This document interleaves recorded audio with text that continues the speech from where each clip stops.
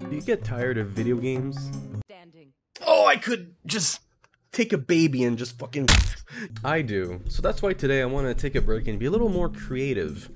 Wait, am I even recording this? So recently, you might have seen this picture on Twitter, or you could have seen it in the speedrunner videos. I made that because I'm a Photoshop wizard, and you can also be a Photoshop wizard if you follow this tutorial that I'm about to... So if you want to follow along, I put the picture in the description. All you need is some skill and Photoshop. Easy. Just go on at adobephotoshop.com and it's only $20 a month.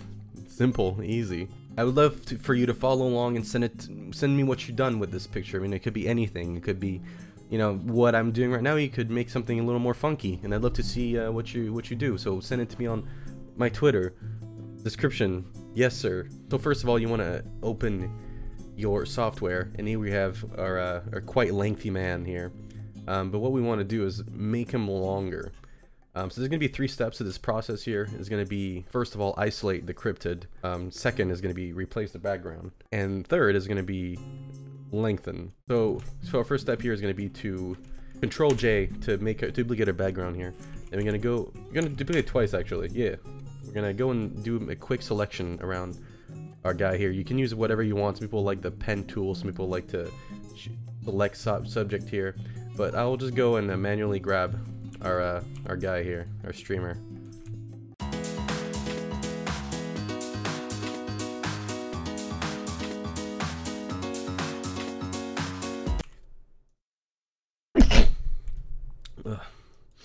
Okay, now that you got your mask here, your selection, you want to go to the layer, the first layer here that you have your selection on, and click this button here to make a mask. Boom. You got a selection, so that means you can, wow, you can go and duplicate him. You know, you get a bunch of friends here. But that's not what we're doing today. So you're just gonna put him back where he was.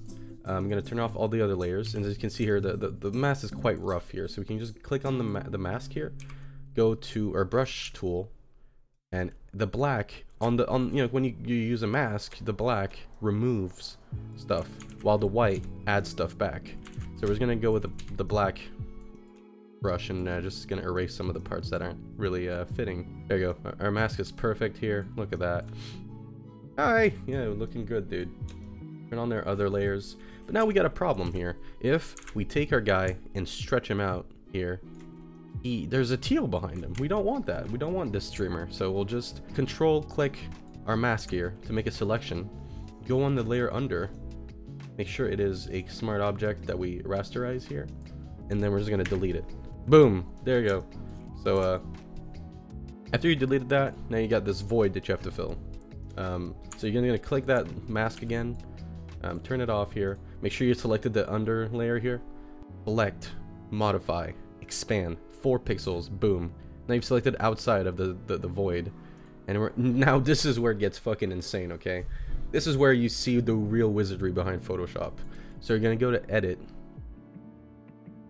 content aware fill, and now you make sure to output's the current layer, and look at this, it's just done. There you go.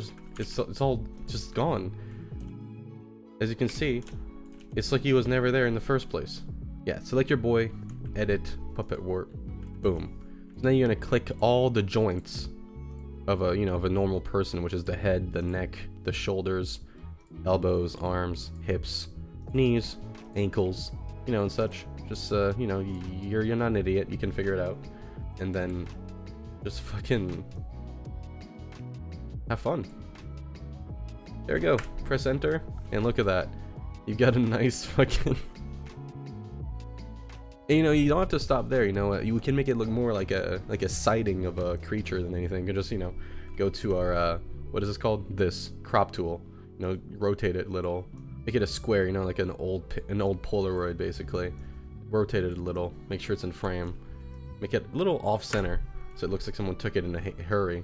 We add a path blur to make it look very like someone took it in a hurry, took the picture in a hurry, you know. Add an adjustment layer to make the colors look different. Give it a sepia tone for that old picture look, you know. Maybe sharpen the image a little, sharpen more. Add some noise. Make it look an old picture. There we go. Maybe add a vignette to it. Really make that. I don't know how to add a vignette. We'll figure it out. No worries. Get black. Add a circle in the middle. Delete it. Blur the shit out of it, maybe? There you go, and then we can fuck around with the opacity. There we go. Now, you got your own cryptid picture. Oh god, that looks actually fucking terrifying, dude. And I think just for a nice, like, creepy touch, we should fuck with the face a little bit. There we go. You got your perfect cryptid picture. It looks like something your grandparents would have in their basement, and you find it like 20 years after they've died. I hope you guys enjoyed my tutorial. I can't wait to see your creations. Feel free to send them to me on my Twitter.